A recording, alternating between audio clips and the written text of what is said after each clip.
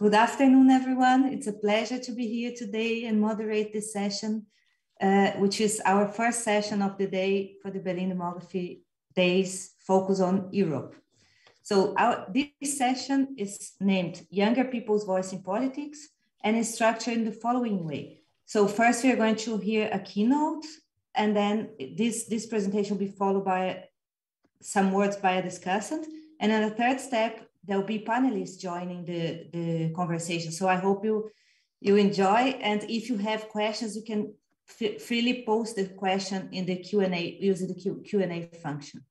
So I won't prolong myself. I'd just like to give the floor to Miriam Allam. She is Senior Economist at OECD's Public Governance and Territorial Development Directorate, which is part of the Regulatory Policy Division. Miriam, the floor is yours. Thank you, Daniela. And I would like to actually share my screen because I have some slides to share. I don't know if it works. Voila. Great. Well, let me take a moment to thank the organizers for the kind invitation, and in particular you, Andreas, for reaching out to the OECD. In my presentation, I will focus on the participation of young people in both public and political life, as both, as you know, are deeply interrelated. In the next 10 minutes or so, I will provide comparative evidence collected across the OECD 38 member countries, and I will address why participation is actually not a nice to have, but a must have, especially now in the recovery, but also in light of what Christian was saying about global challenges such as climate change, population aging, and the threats to democratic institutions, which we have seen in many countries. The evidence that I'm presenting is drawn mainly from our latest publication that you see on that slide, the Governance for Youth, Trust and Intergenerational Justice, where we ask if governments are actually fit for all generations. And the evidence is also drawn from the latest COVID paper. I'm really pleased to announce that the insights that I'm presenting supported also the elaboration of the first legal instrument of the OECD on youth empowerment, which will be presented to our Ministerial Council meeting on 9th and 10th of June. And if approved, then of course Germany as an OECD member countries will have to adhere to that international standard. To understand why participation is so important, let me point to some of the impacts of the COVID crisis on youth. As you know, the pandemic is now the second shock after the global crisis, global financial crisis from 2008, so a second shock within less than 2 decades. And evidence from the financial crisis suggests that such events will leave long-lasting scars on young people, mental health, opportunities to find affordable housing, as well as career paths and future earnings. These impacts are more pronounced for young people living in vulnerable circumstances, and OECD estimates shows that a lost school year can lead to a loss of between 7 and 10% of lifetime earnings income. This is really severe. But beyond social and economic and health impacts, the crisis may also have a lasting impact on young people's trust in government and their satisfaction with democracy. And both are strong rationales for prioritizing participation of young people in public and political life. I will show you a slide, of young people's trust in national government as of 2021. And although the situation varies across countries, and Germany actually is doing not that bad, you see that across OECD countries, less than 50% of young people trusted their government in 2021. This is also confirmed in a survey among youth organizations. And I'm very happy that Janis is on the panel today because they have participated in this survey that the OECD has conducted last year, and they come to a similar conclusion that trust during the pandemic has actually declined, as well as the satisfaction with democracies, as you can see here. When asked about the reason for decline in trust, youth organizations pointed to 2 factors: low level of satisfaction with the delivery of public services, but also lack of opportunities to shape recovery measures. Here again, why it is so important to give young people the voice. In the context of low levels of trust and political polarization on the rise, these findings must be taken seriously. Without trust, no policy, no reform will be sustainable enough to build the future that our citizens want. The ability and perception of having a say in politics and satisfaction with public services is also two out of three drivers the OECD has identified as shaping trust in government. And in fact, and I think that's a really positive call, in fact, our analysis shows when youth organizations are involved systematically in the policymaking cycle, they express higher satisfaction with performance of government in delivering public services, as you can see here on this slide. Participation, barriers of participation nonetheless remain high. I'm sure you have discussed it yesterday on the side of the government. In our survey, it became very clear that government officials perceived the lack within the ministries of engaging with young people as one of the most severe barriers. In fact, 32% of the respondents pointed to that. But on the other side of the fence, when you ask young people, there's also strong hesitation to get engaged, because usually these consultation exercises are perceived as tick box exercises, and governments are asking youth only to legitimize their action. But again, engaging pays off. And if done meaningfully, then as we have seen, it has actually very high returns for both. When it comes to the representation in state institutions and in politics, we see that young people are less likely to join political parties and to participate in elections than older groups.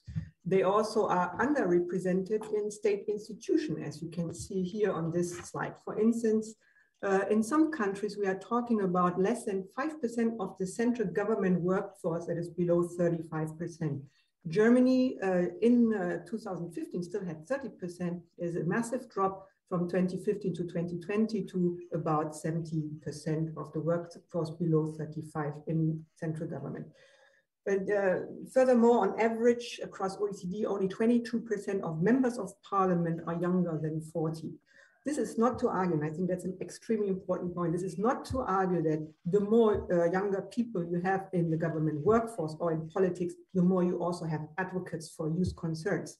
The argument is rather the more diverse your public administration and your government workforce and the parliament is, the more representative it is also of the people, obviously, and the better your policy outcomes, as shown in various studies. So placing young people and their perspective at the center of public life requires efforts to break silos.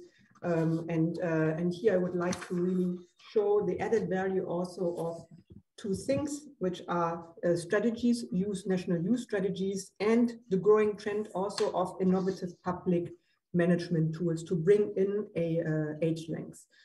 When you look at youth strategies, well, this is one possible way to unite different ministries that are holding a stake in youth concerns, agencies and non-governmental stakeholders, to join them behind a government-wide vision to support young people. And we have seen in OECD countries a rising trend in these youth strategies, among them also Germany, that has adopted it 2 years ago. 76% of OECD countries have such a strategy, but only, and I think that's really important, only 20% of these strategies are fully participatory. That means they were elaborated with the involvement of young people. Only 20% are budgeted and monitored and evaluated as well.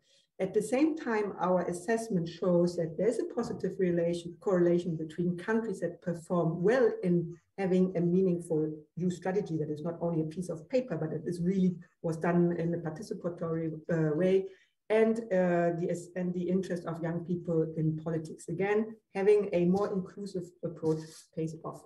At the OECD, when it comes to public management tools, we have also seen a number of government initiatives to adopt a more integrated age perspective in decision-making and public budgeting. I give you some examples. For instance, in the Netherlands have adopted a so-called generation check to assess how draft policies, on laws may impact different generations. In Germany, you do have the youth checks on draft laws. In the Netherlands, you have this for across age groups.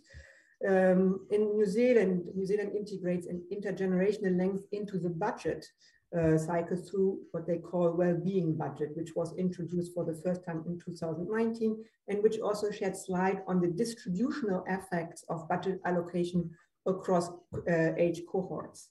You also have in some countries dedicated bodies to monitor commitments of future generations. For instance, in Wales, they have established a future generation commission. They have even a future generation commissioner that is tasked with advising public bodies on integrating a long-term perspective in policy making.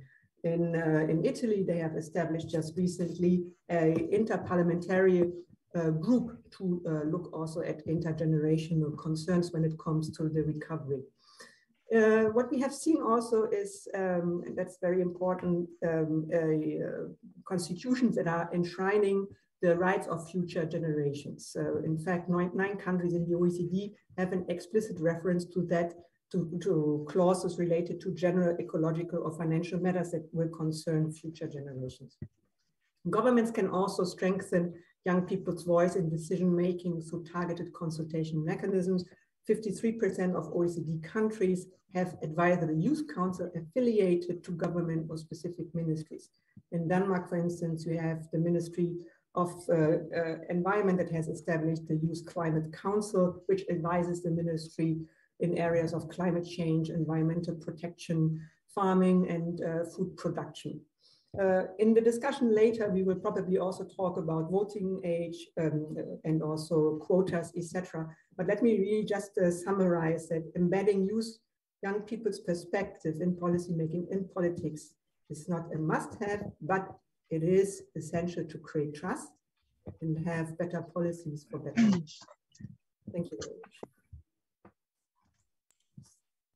Thank you so much, Miriam. This has been an outstanding, super interesting presentation, and I'm very curious to hear the comments of our discussant, Mr. Janis Fifka, who is member of the governing body of the European Youth Parliament in Berlin.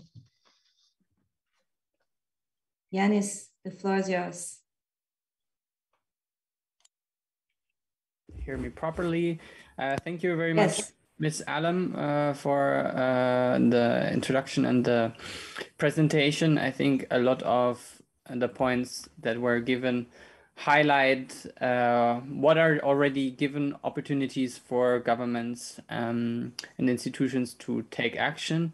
And actually, I would like to react to the to one of the points that were put in the chat to also start off my commentary.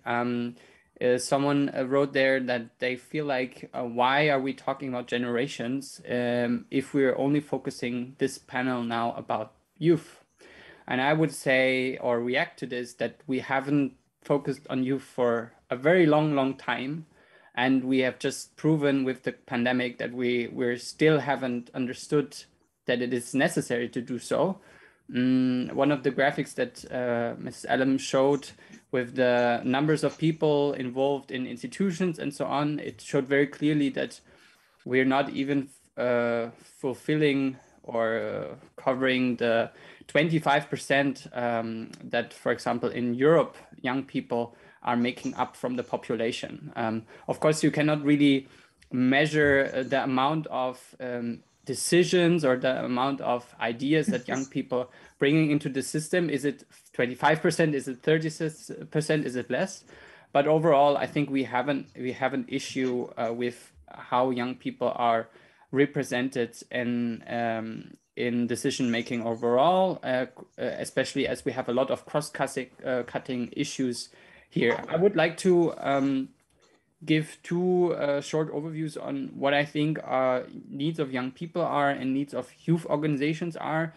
We as the European Youth Parliament, we are an educational program. We are reaching up to 30,000 young people all over Europe.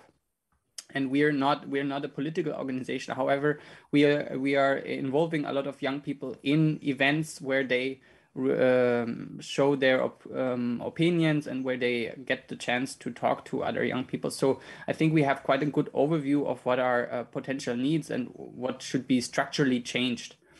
And I think in one point about young people are definitely that we need a more broader definition of outreach and inclusion efforts, looking at abilities, financial, social, language, and other factors, because especially also now with the COVID pandemic, we have seen that there are new social disparities despite some of positive aspects and some positive efforts of governments. We need a continuation on increase of mobility programs. We need a recognition of the digital age now as an opportunity, but not as a cheap and easy fast fix for youth involvement or youth exchange. We need a better interconnectedness of programs that are of importance during the pandemic, but beyond. We need a better space for participation and actual implementation of the EU youth goals. And we need to have a systemic change where young people and youth organizations are the catalysts. And I think some of the examples that were given, for example, with the youth strategies or with efforts of governments to look at young people's interest over all the policy areas, over all the ministries, is very much important. And to shift it also to youth organizations, what can we do or how can we play a role? I mean, we are, I would say, much better probably sometimes with reaching out to young people and knowing what they need and engaging them. There are manifold factors that put huge pressure on such organizations, such as the social dimension. We have to look at the participatory dimension. Also, the adaptation to this new normality was very heavy on the shoulders of youth organizations. We have in a lot of countries in Europe, but also in OECD overall, issues with civic space and independence of youth organizations. We need a much more flexible organizational and policy setup where youth organizations are on an eye level with other actors, and that there is structural funding so that they are actually also able to live up to the expectations that are put on them by the governments, but also by young people. And this is ultimately calling for co-decision mechanisms and co-decision mechanisms also in terms of agenda setting. If you already have a very fixed agenda given by governments, and then young people are only asked to say what you like from these things that we put here on the agenda, that's not really co-decision making. So young people's interests need to leave the shadow, let's say, and we need to ultimately come to cross-cutting approaches that really put young people, but in connection, of course, also the interests of other generations into the spotlight. I think as of now, and when we're looking at demographics and the demographic pyramid, the young people are really much in, forgotten often. Thank you very much. Thank you so much, Janis. This is very, very interesting. Miriam, would you like to say some words before we invite the panelists to discuss? No, I think the point from Janis in particular about supporting a structured approach towards consultation is extremely important. It's really not a matter of pointing the finger of what is going right and what is going wrong, but it's really to see youth and also youth organization as a partner that can contribute to what we call in the OECD evidence-based policy making. By no means this means that youth input should be just taken one by one, but it's really there to help governments coming to a more coherent and also a more comprehensive perspective of the issue at stake. And I think that's extremely important to bear in mind too. Thank you. So I would like to invite now our panelists to join the conversation. We have outstanding panelists in this group today, and I ask you please to turn on your cameras. We have Jana Hainsworth. She's the Secretary General of Eurochild, which is an organization based in Brussels. We have Dominique Kirchdorfer, who is Managing Director of the European Future Forum, which is based in Vienna.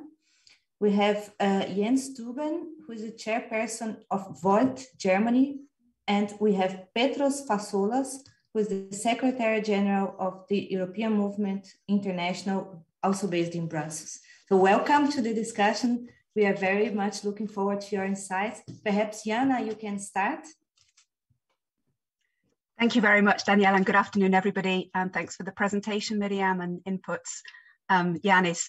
So I guess my input is very much posing the question or the comment that healthy democracies and participation in public and democratic life doesn't start at voting age. It starts in childhood.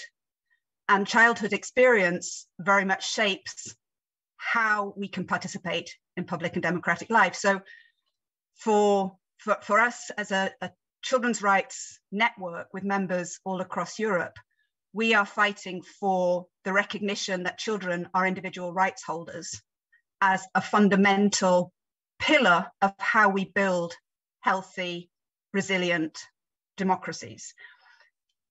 And if we look at the situation of children across Europe or also in the impact of COVID, the negative impact and the levels of poverty, social exclusion, the fact that children are very often the first victims of crises, of war, very often victims of violence and abuse.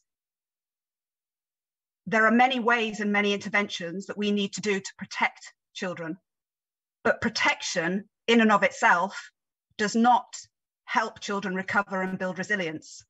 So it's all about children's participation. It's about enabling children to have a say in decisions that are made about them, with them, from the earliest moment in life.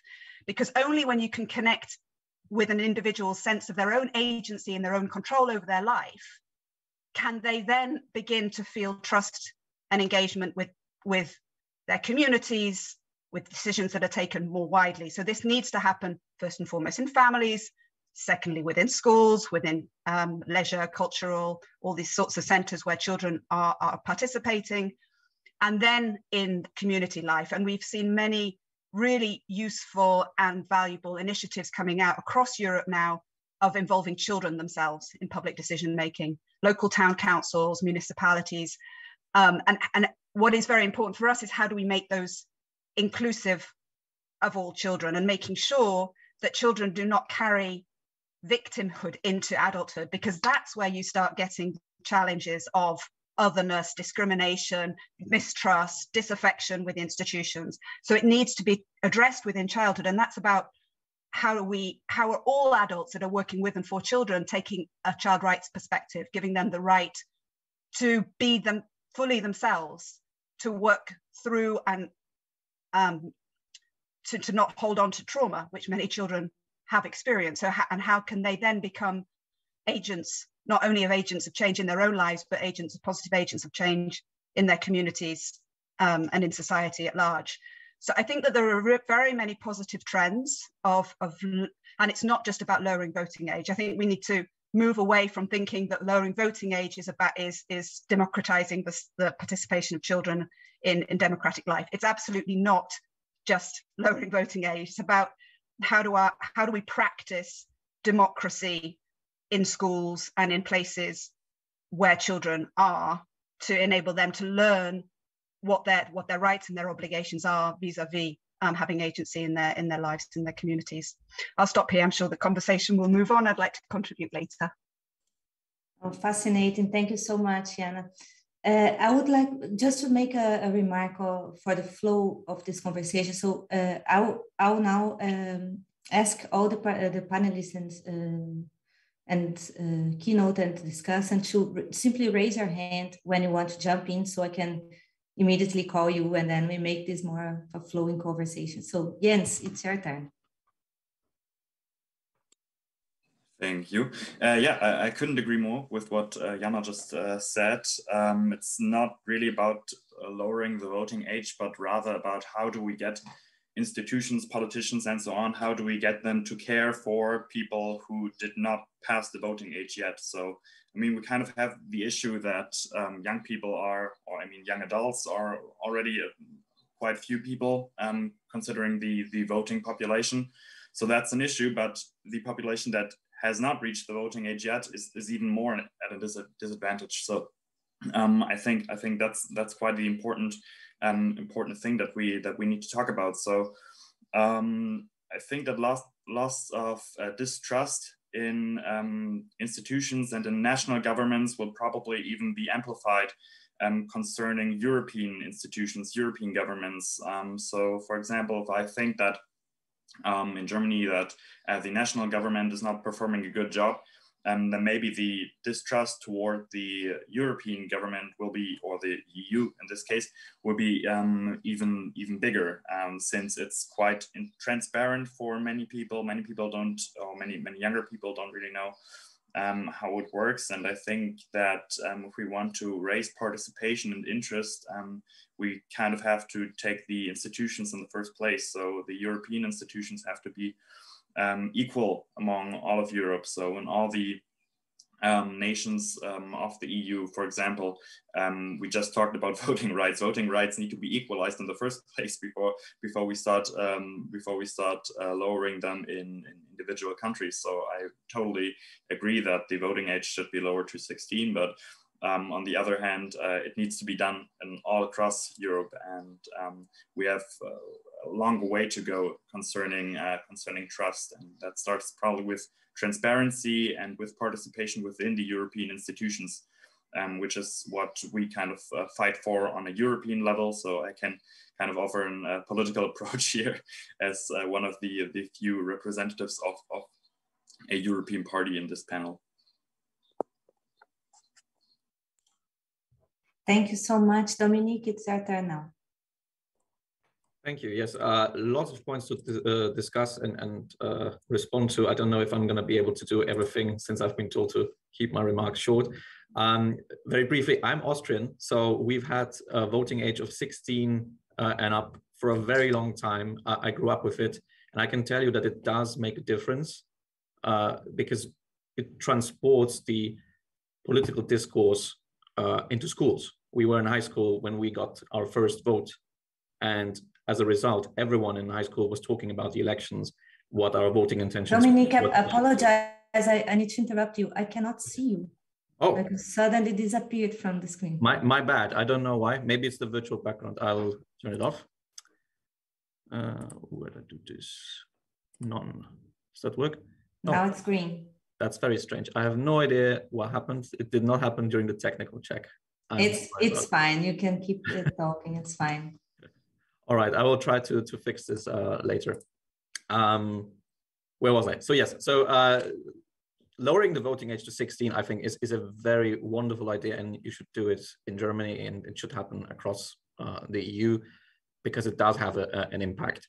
But as you said, and I don't want to disagree with this point at all because I believe it's to be very true, the voting age is not the main issue. It's about the democratic participatory tools that are available to the youth. And having a lower voting age just so happens to allow you to engage with the system earlier. But our institutions and our processes are quite outdated. They haven't been updated and reformed in quite a while.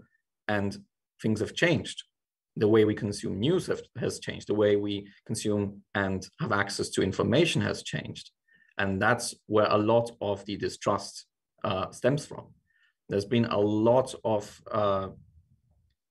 more information and transparency about the way that our governments and our political parties operate, what their true intentions might be, which has this enfranchised not just the youth, but also the older generation. And I think I'd like to also respond to the very long comment by Mr. Kroker. On the one hand, I fully agree we should not exclude the older generations. I think this should be a conversation about a generational contract, which we've had before, and I believe it's been broken. And it's been broken by the previous generation, which is why there's a lot of distrust between the older generation and the younger generation. Now, I don't think this is sustainable. I think we need a kind of resolution. We need reconciliation between younger and older generations. Only through cooperation and coexistence can we all ensure mutual success and mutual happiness in life. But someone needs to extend an olive branch. And I believe it doesn't necessarily have to be the youth, given that we are inheriting a real mess of a world. And it is absolutely not our fault. And we come into this world and we find out that we lack the tools to actually do anything about it. And whenever we do want any kind of tangible change, the older generation comes in and decides, well, why are you talking about this now? Why are we to give you something if things weren't better for us back then, even though perhaps they were? Classical example, and I think this is the last thing I'll say, and then I'll let the conversation continue. Is we were talking about reforming our military in Austria a couple of years back, because if you don't know, we still have conscription, so mandatory conscription for any adult male 18 and up, and you have the choice to either go serve with the military or do what we call civil service, which is a social service where usually people work in ambulances or elderly care centers, as I did, and these kind of things. And there was a referendum on this issue, and it was won by the older generation because of the demographic state of play. And the main arguments for it were, well, we used to have it, why should you not have it? And second of all, well, we can't afford to really finance our social systems. So the youth just has to do this for us because we deserve this. We already worked hard, so they have to do it for us. And this is the kind of example where generational mistrust between younger and older generations are born from. So it's a bit of a give and take. And if one generation takes too much, at some point, the other generation doesn't really want to participate anymore. I'll leave it at that, and then I'll try to fix my camera. Thank you so much. Petros, now it's your turn. Thank you. Thanks a lot. And first of all, many thanks both to Miriam, but also Janis for very interesting contributions. And also Jens and Dominic's comments. The problem coming after such knowledgeable speakers is that you are only left with the option to agree with everything that was said. And it's true, I'd like to echo to a large extent the points of the previous speakers. We also commissioned opinion polls since 2019, and we also noticed across the board the disillusionment and a sense of disempowerment of citizens in all age groups. And that sense is higher in countries where authoritarianism, or let's just say more authoritarian leaders take hold. So there's a close correlation between that sense of disempowerment and then the ability of populist authoritarian leaders to exploit that sense of disempowerment and alienation to gain power. And I think that's something that we should certainly keep in mind when we're discussing participation, because again, as Miriam's data showed, that is more prevalent among younger people who feel a disengagement with democracy. And there are a variety of reasons for that, not because they necessarily feel against democracy, but because, as other speakers said, they don't feel that democracy works for them, or at least the way democracy is currently run. And that brings me to my one and main point, that we need to really provide the space and the vehicles to engage people in the decisions that affect them.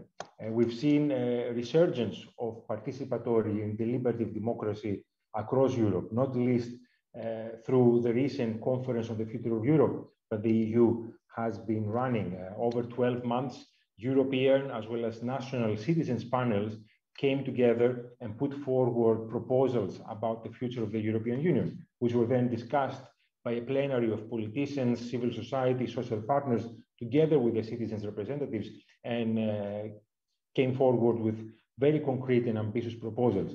So the experience showed that when citizens are empowered and they are involved, they really take hold of that. And I will encourage you to read the conclusions of the Conference on the Future of Europe.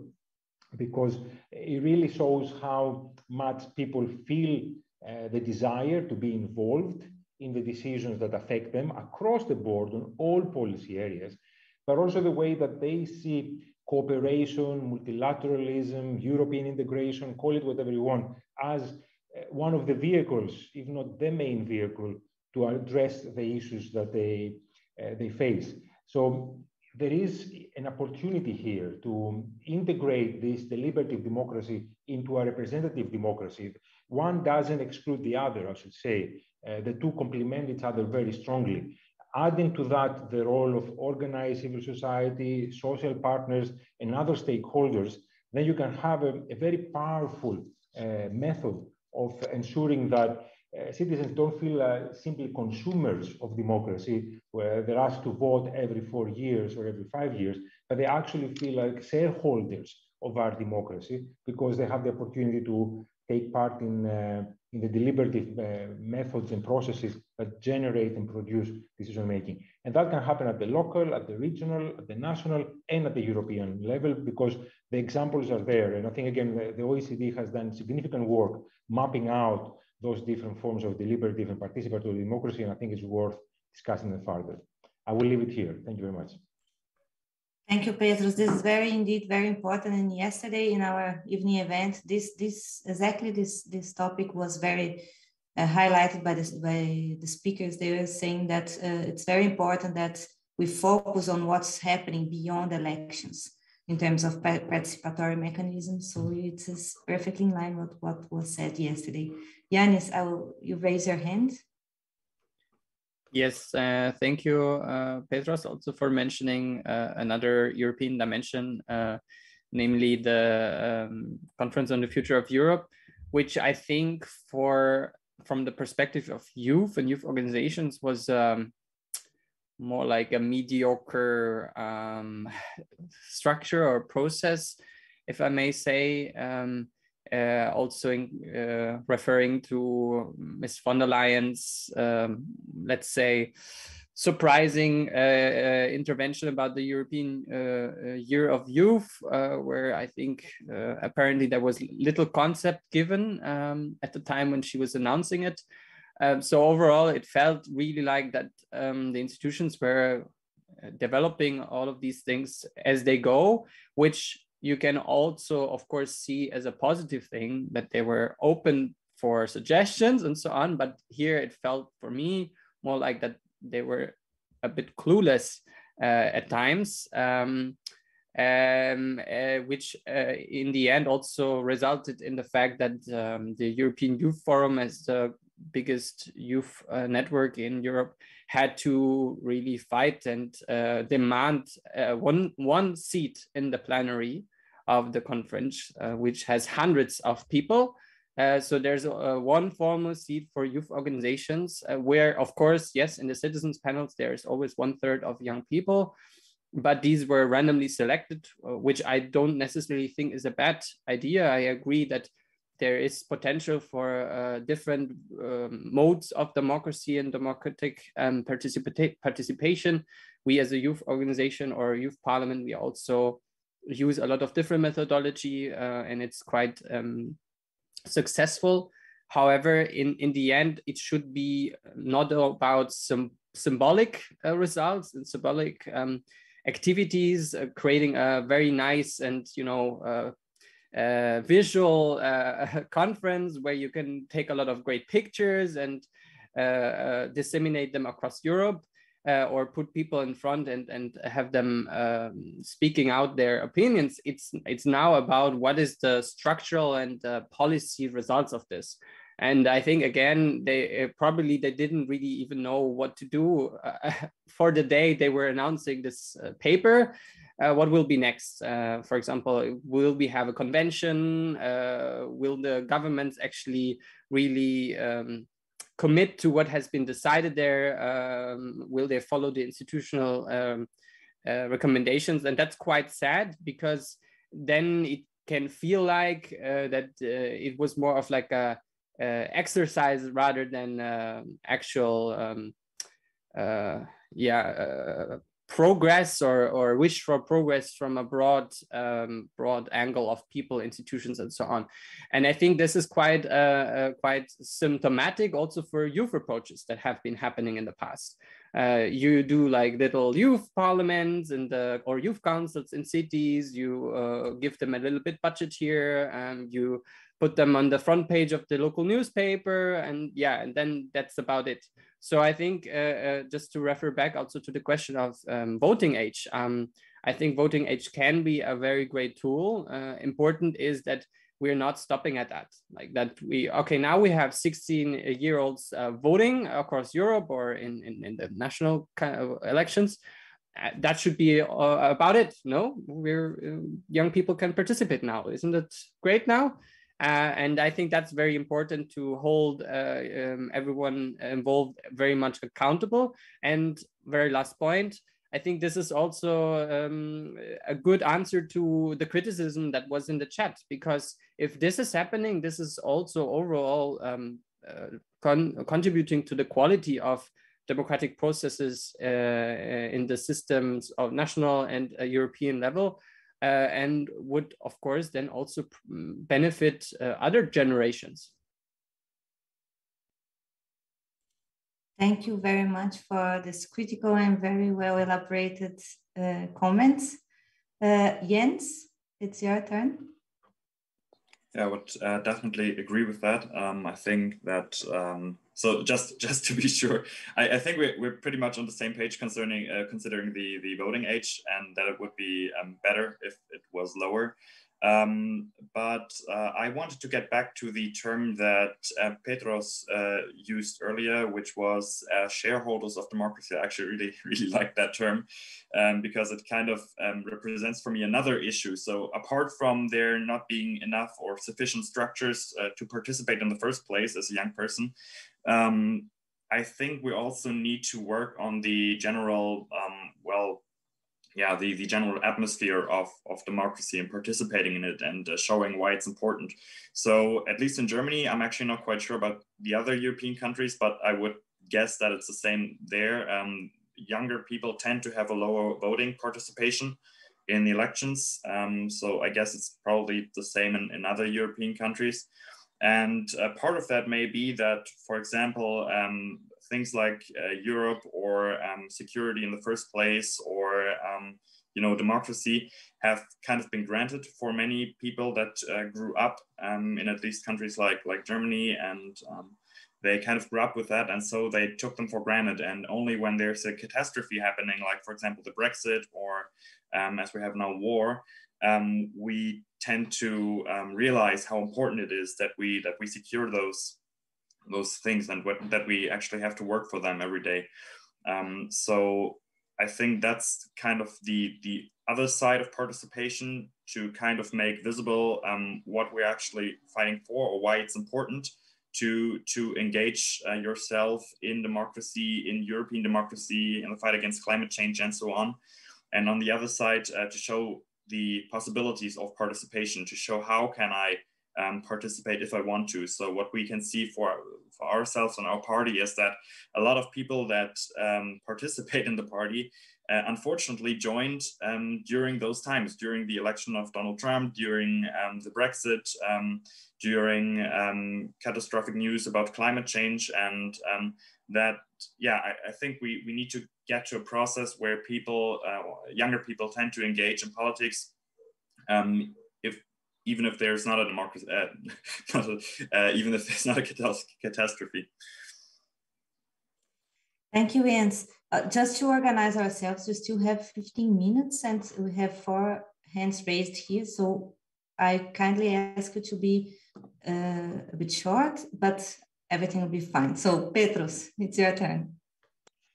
No, I'd just like to echo a little bit the criticism that Janis landed on the process. I think anyone who was involved, and I had the pleasure, let's say, to be a member of the plenary, and I share a lot of the criticism there. But I'm also more a half-full kind of guy, and I think that 12 months ago, the idea of European citizens panels would have been unimaginable, let alone one that really puts forward recommendations that we're now working on towards making a reality.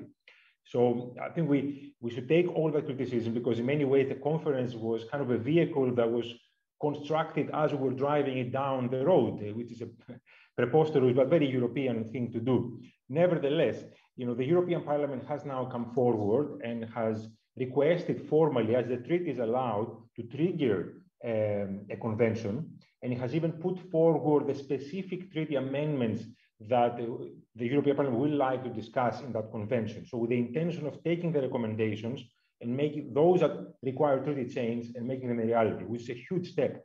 And the European Council has committed that they will discuss that idea now in June. So in very quick succession, the conference finished in May, the Parliament came forward asking to trigger a convention, and the European Council is discussing that. And member states are taking their positions, and of course there is juggling and fighting between those that don't want change and those that do want change, and those that are agnostic and that can be persuaded. And the European Commission, the third pillar in this equation, have said that we are open to the idea of treaty change if the member states in the European Parliament want it. And of course, on our side, European civil society, which was indeed very underrepresented, and we worked closely with the European Youth Forum, and particularly the president, to ensure that the 8-9 people out of the 500 that were representing civil society really made the most of it. And I think we made quite a bit of noise in there on behalf of civil society. So all that to say that something that is imperfect can still be a revolution. And I think having those citizen panels and ensuring now that there is a follow-up and things happen as a result of the recommendation is important. The crucial bit for me is not to throw away the baby with the bathwater, not to say that this wasn't good enough, because that gives ammunition to others to say, all right, then let's not do it again. It's clearly failed. How can we improve it? All our criticism should be constructive and ensure that this happens again and it's better. This is a very good point. Thank you. Thank you for sharing this insight. Miriam, you are the next one. Yeah, no, I just wanted to react to Petro's comment earlier on OECD work on participation, transparency, deliberative democracy that is done actually under the umbrella of our open government work. So there's an OECD standard that is called open government, and I really invite you to look at it because most of your countries have adhered to that. And they are also under reporting obligation towards this instrument, and you can see and you can monitor progress over time. What we have also seen is that some of the initiatives, for instance, the Open Government Partnership, probably you're aware of it, actually include some commitments specifically on use, but only a few. I mean, we are really talking about a handful of countries. And I think with the debate that we are currently seeing, especially when it comes to intergenerational justice, and that we have the first generation of young people that will be worse off in monetary terms than their parents, you will also probably see a push also to look at it more from the age length at broader open government principles. There's also a civic space observatory that is run by the OECD, just to reply also to Dominic before, and I really invited to look at it because it's the OECD is the house of good practices, and you can see what other countries are doing as they are facing the same problem. One point on intergenerational justice, equity, or dialogue, and I saw the comment in the chat.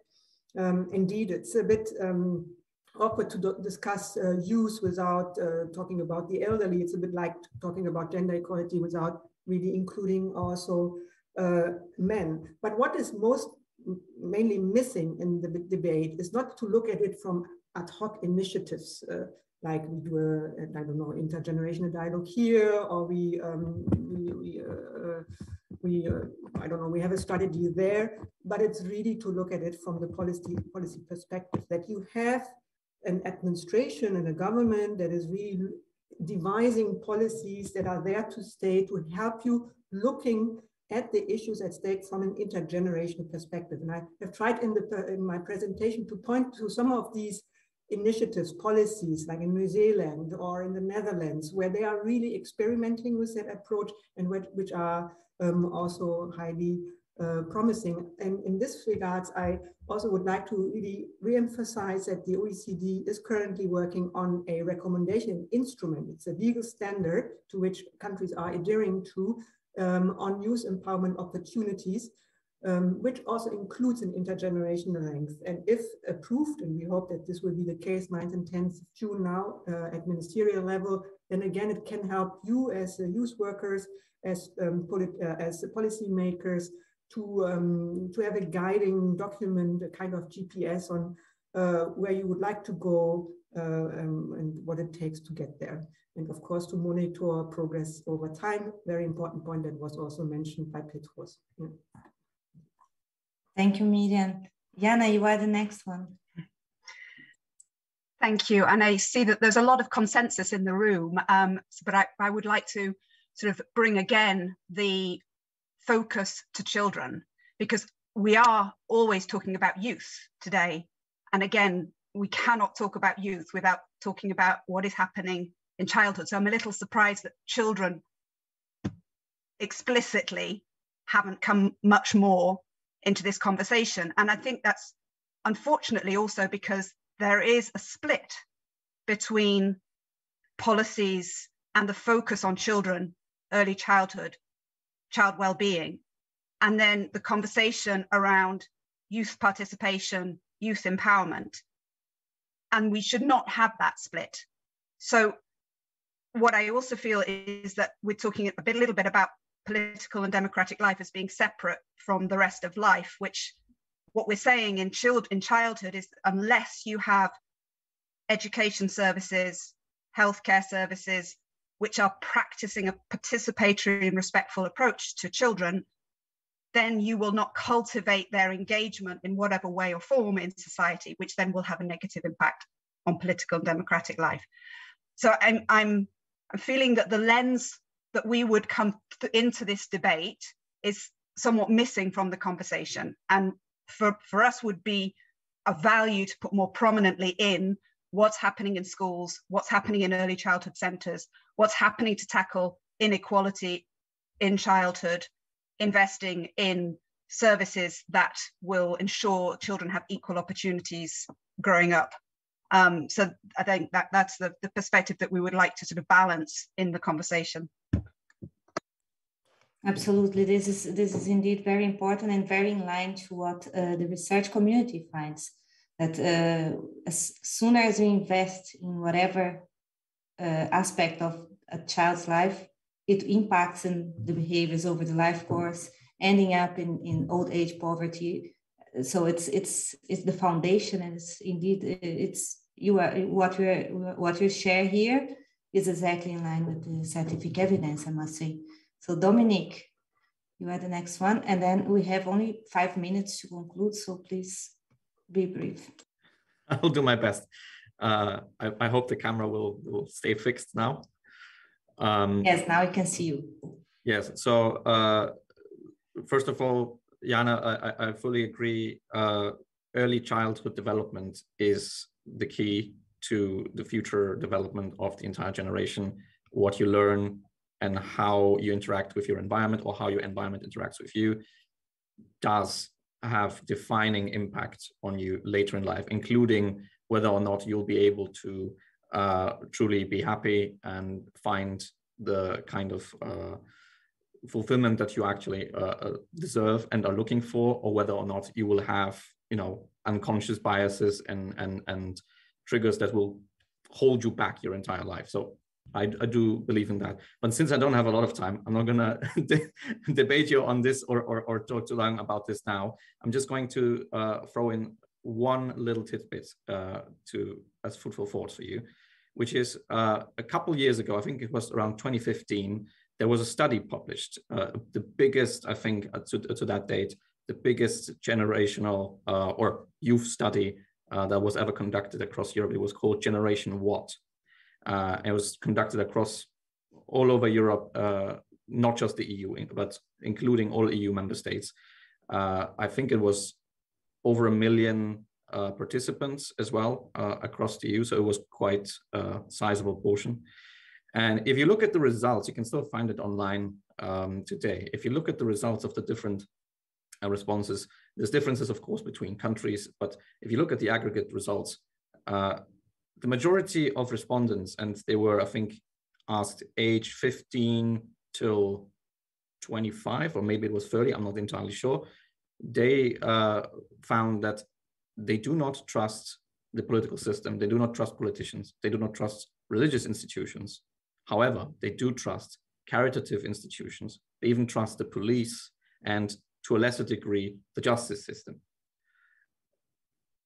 At the same time, if you look at, despite the fact that they trust more caritative organizations and NGOs, if you look at how many are actively engaged in such organizations, it's about 6% of the respondents. However, over 70% said that they would be more than happy to eventually engage and volunteer for a cause they believe in. And that tells me one very important thing, which is that given the opportunity, given the right tools, the right channels through which the youth can engage with society, with the political system, they will do so. But we need to ensure that they have this level playing field and they have this access to these opportunities to express themselves and engage with the system. Thank you so much, Dominic. Janis will be the last person to share here, and then we'll finalize the session. So go ahead. Thank you, Daniela. First, to respond to Jana, I think what in fact would be a problem if we now look at institutions, what they should do about youth and implementing some of the some structural changes. I think what they would not function, they would not get to good results if we are not looking at the entire education system and entire how young people are brought up, because and then they have never been properly brought in touch with how do I take part in society. I'm actually asked what I want, and we would kind of just not deal with the root causes. I think that's in fact something that we should take into consideration, but I think it was also a choice to focus this topic a little bit. And to Dominic, yes, I think what we're missing is a society that actually values and welcomes proper engagement for the society, for taking the time to either help your neighbors or be engaged in politics and so on and so on. So we are always doing a lot of symbolic things like thanking and saying, oh, that's a great thing that you do that.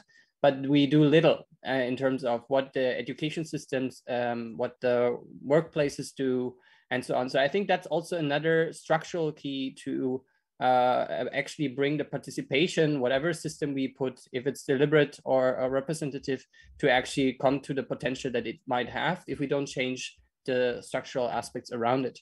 And that's kind of leading me to the last point as a response to Petros. I agree very much. We should take those positive aspects of the conference on the future of Europe and really cherish them, and also to not diminish the work that has been done. But what I'm just afraid is that we're running into the same problems again and again, and that there is no systemic learning in the institutions, that you cannot build those things on the go, and that you cannot just realize that there is young people suddenly, and that you have to somewhat include them, and that you do that in the next situation again and again. And I think what was really eye-opening for me was that a lot of young youth organizations were invited last year to be confronted with this new Together EU platform and how you could use that, and that that there would be input needed. And then all of the youth organizations there were like, well, we have the input. We work with young people every day. We can give you right now. And then there was the response from the institutions, oh, no, we want it in the platform. Can you please bring young people, put it in the platform? And that's I was really shocked by that, because we always ask for the problems again and again, but we are aware what are the problems. So it would be great that we can now start to work on the systemic change that is needed. Fantastic. Thank you so much to all participants in the session. I'm very, very grateful to all the richness of what you have shared, and hope to see you soon somewhere, not online. And I hope you keep enjoying the Berlin Demography Days. Now we'll have a 15 minutes break and then the next session will start again. Bye-bye.